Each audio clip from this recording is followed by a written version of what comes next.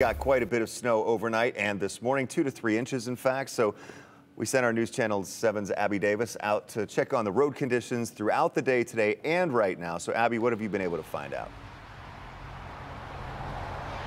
Well, Doug, you really nailed it earlier. Honestly, it's just a whole lot of slush.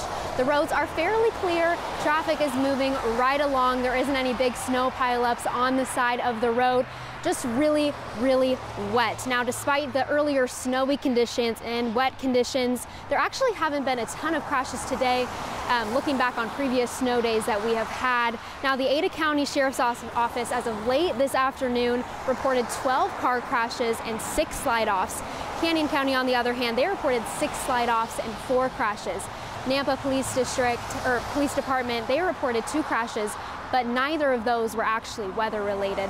So once again, those are some pretty limited numbers. I am told pretty mild in comparison to other more snowy days. Now I spoke with an Ada County Highway District spokesperson earlier today.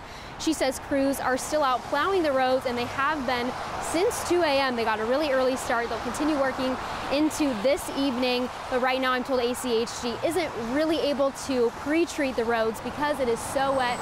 But Bree just mentioned the freezing temperatures. As the temperatures continue to drop, they are hoping to get out there and treat the roads, because if temperatures are too warm, then it actually dilutes the solution, and it doesn't keep the roads from freezing.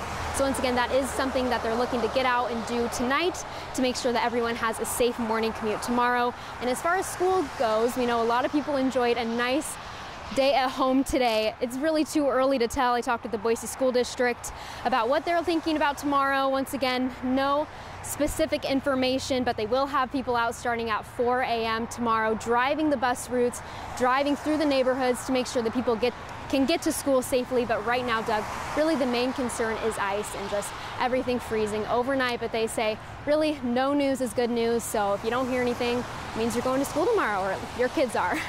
And definitely Wake Up Idaho to find out about any school closures that happen in our area. Abby, thank you so much.